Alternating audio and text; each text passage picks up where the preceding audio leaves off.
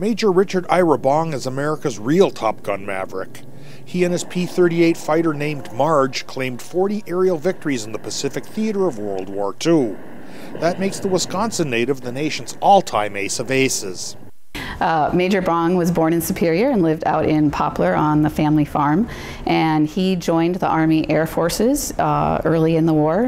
In the late days of the war, Bong was assigned to be a test pilot of early jet fighters. His last flight came August 6, 1945, when his jet failed over a populated area. So he stayed in the plane long enough to realign the plane to go into an empty field, and doing so cost him enough altitude to get out. News of the death of America's aviation hero rated bigger headlines than even the dropping of the atomic bomb the same day.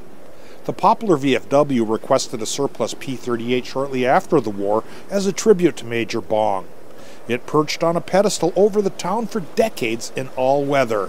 It was very rusted out, so in the early 90s they pulled it down off the pedestal and sent it up to the airbase, and we had about, probably a dozen volunteers who spent about 20,000 hours restoring it.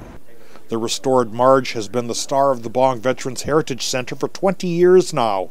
The passage of time has faded memories of Richard Bong in some, but not all Americans. It's about half and half. Some know about Major Bong and that's why they're here, and others just wander in and wonder what we've got here. What we've got in Superior is a heritage center that pays tribute to the history of all service people along with Major Bong, and that's important to the museum's youngest employee, 15-year-old Dallas Jondro. It's kind of nice to just know what happened in the past, kind of try to prevent it. Holding on to history in Superior, Dave Anderson, Northern News Now.